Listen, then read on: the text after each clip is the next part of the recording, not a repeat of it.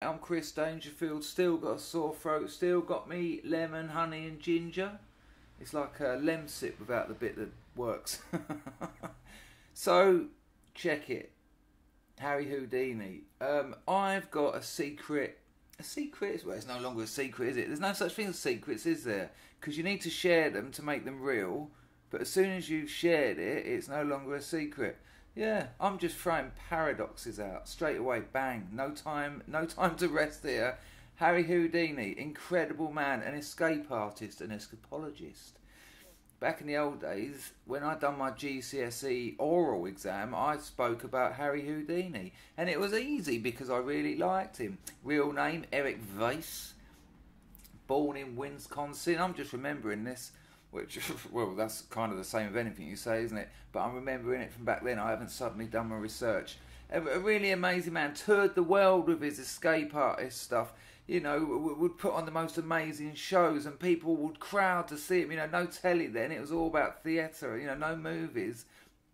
And what an act. One of the things they'd do, he'd done this one where he was put in a like a sack and it was all chained up and they threw him into the Hudson in New York.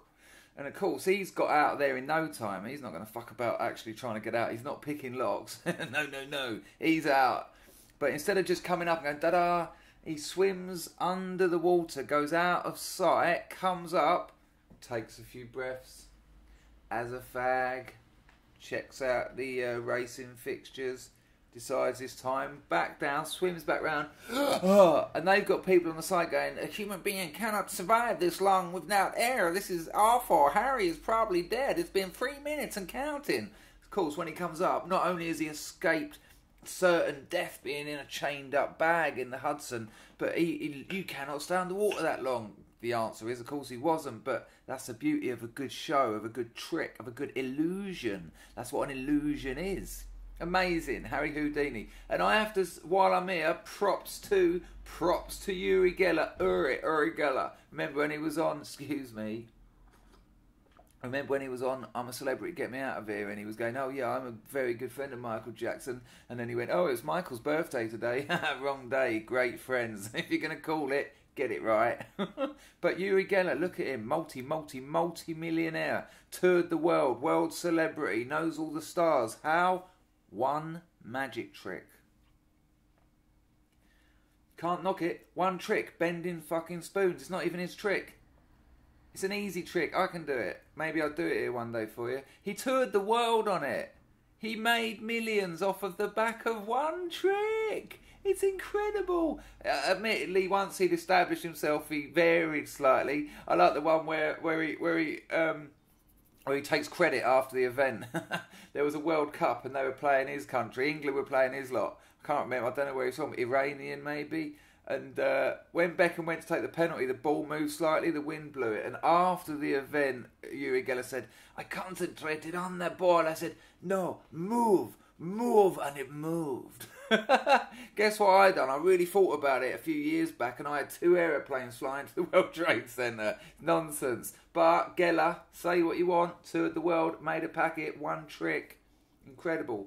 Houdini, slightly different class. He spent a lot of his time debunking spiritualists as well, like mysticism and fucking seances, all that stuff with his missus. What a spectacular character. Look into him; it's really good. It's a good stuff. I don't know if they've made a movie about him, but well, they obviously haven't made a very good one. I'd have known about it, but poor lad died. He died doing his trick, the Chinese water torture, strung upside down by your ankles in a tank of water. But only because Houdini had this thing, he could take any punch in the belly. It's not that difficult. I can take a fair amount, but if you train like he did, because he had to, he could take any punch in the belly. And the night he was meant to be performing, well, the night he did perform, that fateful final performance, someone in the crowd went, yeah, you reckon you can take a punch in the stomach? And he was like, yeah, and they went, bow, before he had a chance to prepare. You know, just tense up basically. Appendicitis set in, hanging upside down in the water tank, drums going, tension. Yeah, they pulled the curtains. He was blue.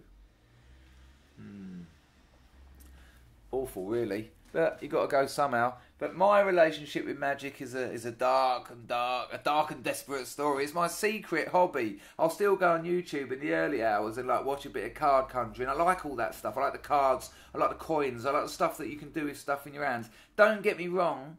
I like about 2% of the whole world of magic. But that 2% I really like. I don't like all that. I don't like the way magicians do all that. I don't like that stupid Dynamo. Have you checked him out? I'm like a really stupid, mateless freak, so I learnt magic to get friends. Let's have a little look at Dynamo. I timed this for a bit later, but come on, YouTube, don't fuck me up. Here we go, check him out. Listen. Sometimes I feel like the luckiest guy in the world. Amazing people on the beaches of Miami isn't bad for a kid from Bradford. But it wasn't always like this. He can barely talk, look at the way they've subtitled him. To where it all began. I grew up on Dangerfield estate in Bradford. I can't even understand what he's saying when it's in English. Fuck Dynamo. But that's what you get. You get weird kids get into it. I noticed that. I used to go to a magic club, more about that in a bit. But it's kind of like, even Darren Brown said it on his programme. He said, kids who struggle to get on with people and to communicate, usually with women, or in Darren Brown's case, men, so they get a hobby. I can assure you I weren't like that. I was averagely popular before. If anything, I lost friends through getting into it. But what I used to do, I used to get the old Red Bus Rover. Anyone lives around London, do you remember that? This is going back to what? Well, I was 11 years old, so about 83. The Red Bus Rover ticket, the original travel card, 60 pence. 60p, and you could get any red bus as many times as you want. I'd get the 96 from outside Dartford Library to Woolwich bus station, change, get the 53 up to Trafalgar Square, take about 2.5 hours, and I'd only have about £1 left. That was my weekly pocket money, £2. So with the 140 left, I'd get an apple and a can of Coke, living it, and whatever I could borrow from the market stalls. But I'd come up here mainly. I'd go to Covent Garden and watch all the street performers. I'd come to Soho and look in windows, and then I'd go to the magic shops. Alan up on Southampton Road used to be next to the Bonington Hotel. Little midget bloke, he was an escape artist. Look him up online. Not a nice man. I remember once he had this little trick, and I asked him to demo it, and he had one on his desk, like at the shop, the counter, and he picked it up and it was all grubby. It had like nicotine stains and shit on it, and he cleaned it in his mouth. Oh, imagine when you're 11 years old, he went, oh, hang on, I'll show you that. Scratch it little. It's like, yeah, no, I don't really want to look at that. Thanks anyway, Alan. And then there was Clerkenwell Magic in Clerkenwell. No, International Magic it might have been called in Clerkenwell. That's still there. And Davenport's, which was in the underground at Charing Cross, and that's still there too. And I was one of those little leechy kids with nothing else to do, standing in the shop all day, not spending. Met some wicked people though, all real weirdos that I never want to see again. But I didn't want to keep having to come up to town to engage with other magicians. And I had a friend, Patrick, and he was sort of into it, but he was a bit hesitant. Once round his house, I said to him, Patrick, I get the feeling you don't really want to sort of get into magic. And I was only a kid, and his mum came in and she said, the thing is, Chris, I've told Patrick I don't want him in those circles because there's some very dodgy people. How right she was. How right she was. This is about to take a dark turn. So I write to the magic circle, yeah? Ooh, and I'm like, hello, my name's Christopher, and I wish to be a magician one day. I know I'm not good enough to be in the magic circle, but I was wondering if you knew any magicians. I might as well have just said, does any of your mates want to fuck a child? I was wondering if there's any magicians around my area that might want to take me under their wing. Fuck me. So I wrote to them, they wrote back, and they were like, oh, hello, Christopher, on this headed paper. I was like, but Mum, the magic circle have written to me. And dear Christopher, as you are the next Svengali, perhaps. Some bullshit. However, there is a magic club in your town. Wow, over the moon. Terry and Martin. That was their names. Don't know the surnames. The dad was Terry, the son was Martin. So that was in West Dartford. So I used to walk up there, Broomhill Road, little scout hut. You know the one, stink of piss.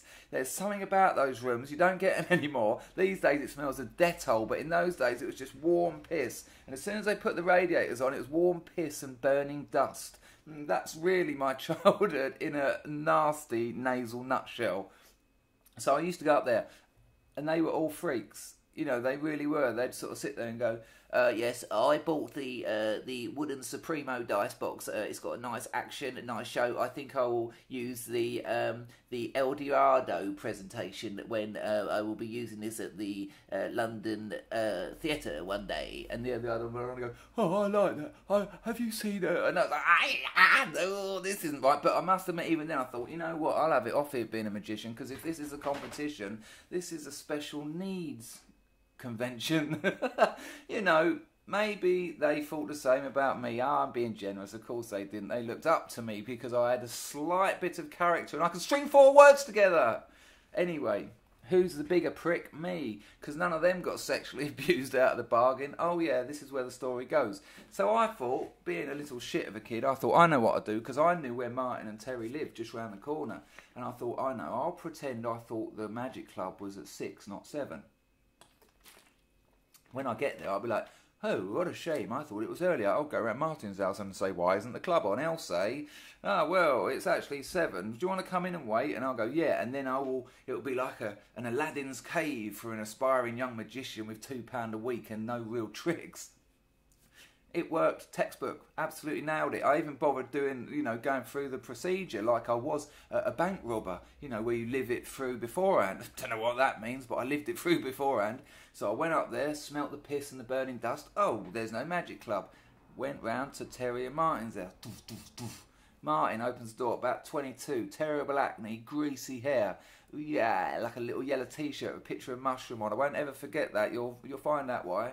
So he goes, oh, hello, what do you want? And I said, oh, sorry, Martin. Martin run the Magic Club. His dad sometimes turned up, and Martin was the real hero to these bunch of nils, these bunch of beaters. And so he said, oh, no, the Magic Club isn't on right now. It's on at 7. Would you like to come in? And I thought, bingo, little cocky cunt. Oh, no, I've nailed it. I've gone in there, sat down, and it was, like I said, like an Aladdin's cave. I could see linking rings, the big 8-ring set. Wow, I had the little £3.50 ones that didn't... And dice boxes and illusions and everything, coin boxes and just everywhere. This was a house of 2 professional magicians who had no women in their lives. It was filthy.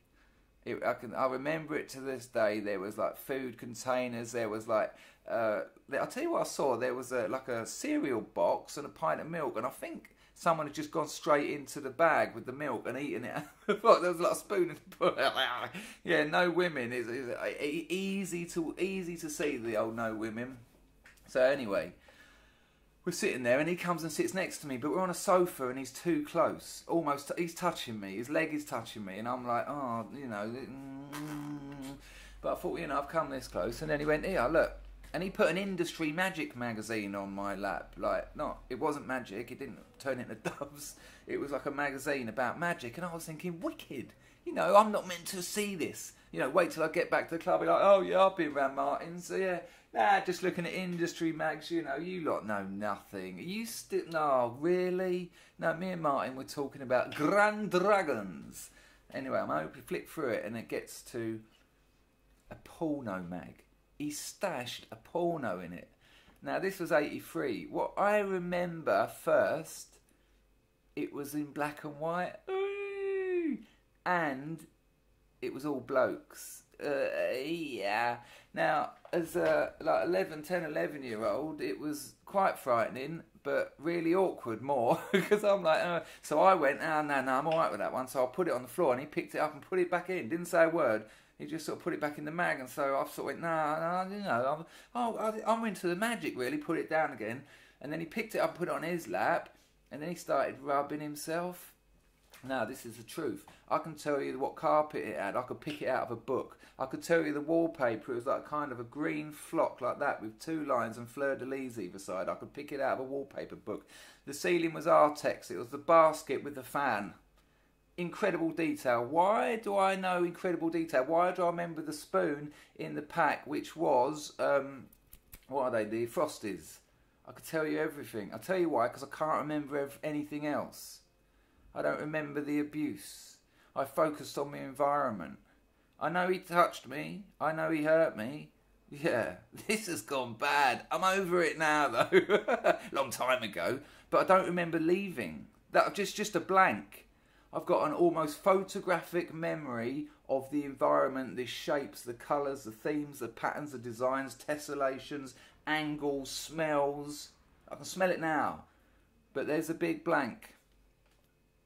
The next thing I remember is I'm up at the Magic Club standing outside. All the other beaters turn up. Ooh, boo, boo, boo, boo. Oh, I've got the, I bought the Waddingtons. It's a cycle deck. It's got the rough and smooth on it so I can fan it. And then, and I said to him, I said, no. You've got to fuck this club off. Martin is a pedo. He's just don't come here. No, they didn't buy it. Oh no, not Martin. I don't think so. And I can remember seeing him walking up all these spots. And, hello, you lot, man. I just went. I see you. Never went back. Unsurprisingly, I didn't have to think about it. Didn't get to next Tuesday. I was like, no, it's a Magic Club tonight. Do I want to do that or stay in and watch Grange Hill? Yeah, never. Anyway, there's a long story there. I done a show about it. It was my last show in Edinburgh called Sex with Children, where you get the end of that story. So if you want to know that, maybe I'll tell it on here once. But you know, I've been over that ground a few times. However, there's more to tell you. So that's all that. That's the Magic Club. Blah blah blah. I don't really like stage illusions. Have you seen, what's his name? The ones with the animals. Oh, what, the Siegfried and Roy. They've been performing with like snow leopards and fucking zebra tigers and God knows what for decades. And a few years ago they were doing with the, you know, the spangly kind of sequined gay outfits and their mad blonde mullets. And one of the tigers went, get out, and took his throat out. Have a look online, it's brilliant. Siegfried says, I'll never blame my tiger. No, and the tiger won't give a shit about you. It took half your neck out. I think he survived, though. I think he's still performing magic. But I'm not into those stage illusions. I don't like all that. I like glamour in the bedroom, but I don't like it in magic. However, because I'm a fan of Houdini and he was into stage illusions, but you can imagine it then. I mean, look at the picture, like chains and padlocks and, you know, all that nice old wooden structures like it would have been in those days. Not now, all that glaring, gaudy old plastic and neon, and it's just a bit gross. But Houdini done a trick with his, I think it might have been with his wife, Beth. I don't know if it was an assistant or Beth, but it's called Metamorphosis. I don't think it was his, but he popularised it due to the speed he could perform it. And it's an awesome trick. I'll tell you what happens, and it's worth checking this out. Man goes da-da-da-da. Woman puts some handcuffs on. She gets in a trunk. She gets in a sack. Put the sack in the trunk, shut the lid. And then the man goes da-da-da, stands on top of the trunk, picks up like a curtain, throws the curtain up. By the time it comes down, the woman's standing on the trunk, and then she opens the trunk and he's in the it's a split-second transformation. Even if you don't like conjuring, even if you don't like stage illusions, it's worth a look just for that speed. It's incredible. I'm going to show you it now, being done by the Pendragons. Now this is like 30 years old. It looks cheesy, but it's worth watching just for the actual metamorphosis. Bear with me, because this will be funny for you. Right, too much of all that, but in fairness to them, they're only going for a little bit. Look, so the mullet gets in the bag, sort of does that. Muscly woman ties it up. Now, in fairness, this has been what, 20 seconds? There you go. What's all that sort of staccato movement? It's just so unnecessary. Oh, what's with the leg? Oh yeah. Not necessary. Yep. Oh yeah. Come on, even you're milking it. Bear with me. Right, so there's the curtain. Now watch this. He's in it, she's on top. See this live, yeah? This isn't live, look. Oh my shitting God! Let's have a look at that last bit one more time. Look. Oh my gosh! Now that's some trick, yeah? And of course, fast forward it, she's in the case. Come on, get the poor thing out. There you go. No time. They are, as expected. Right, and she's changed her outfit. Right, amazing. So that's that. Now, when I was into magic, I used to go to a few, like, magic nights. Again, it weren't the night that was magic. And they were awful. Same smell of piss. Same sort of radiators giving out dust and pneumonia. And then this right tacky stage with like tinsel hanging down. And they'd go, next on stage is Brian. And this bloke come out, you know, roll up stains on his fingers and like bits of old food and that in his beard. About 80, never going to make it. He'd come out, and he had this box that you put a few birds into the box. And then it goes bang and the sides fall down and a balloon is there or something. But the trick is that you put the birds in a little box underneath. And this bloke on stage just stuffing these up going, and all the audience were like, ooh, oh, really uncomfortable. Like feathers coming off. And he was really having to stuff them in there. And then when it went bang and the sides fell down, he's gone, da-da, the music stops. And all you could hear was the sound of 5 birds suffocating. And everyone's like, ha, ha, ha, ha. But and you met people in those. And these are ambitious people, weirdly. So you just saw that metamorphosis. I found a video of a weird couple doing this in their little house on the non-prairie. I want you to look out for the bloke's facial expressions. He keeps going. It's really weird. And watch how he fucks this up. And I want you to just indulge yourself in the tragedy of this scene. I mean, the woman, hot as hell. She's hot as hell, bless her. She's got this skimpy little glitzy outfit on. You can tell if he said, I'm going to give up the magic, love, she'd go, sweet, done today. This is not her project. 100%. Isn't it weird how you know that? This isn't her project. She's an ally. She's a recruit to the cause. And they're never going anywhere. We can't do it. You cannot do it. Let's check it out. Let's check it out.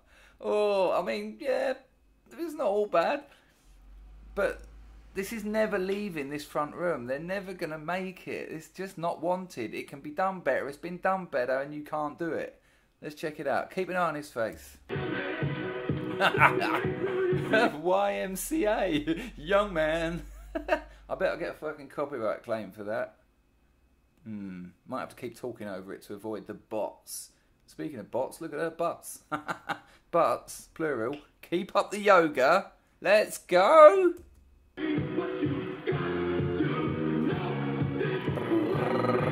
Well, that's me avoiding a copyright claim. Oh fuck, I've overdone it, I fucked it up. Right, here we go. Right, so check it out from here, look. Right, da-da-da-da-da-da. She's already in the box, yeah? Look at the fucking hassle he's having. Come on!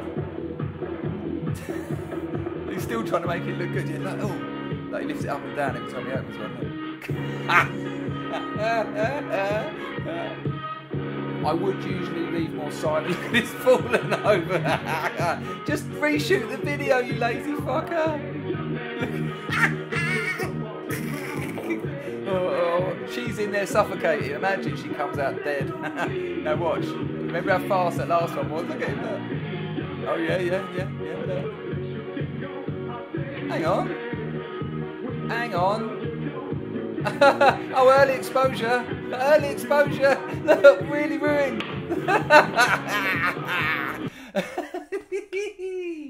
The beauty of that trick is that bang. And he was like, boop, boop. Well, there you go. Conjuring. Magic. I met Darren Brown at a party recently, actually. And he's got this weird thing.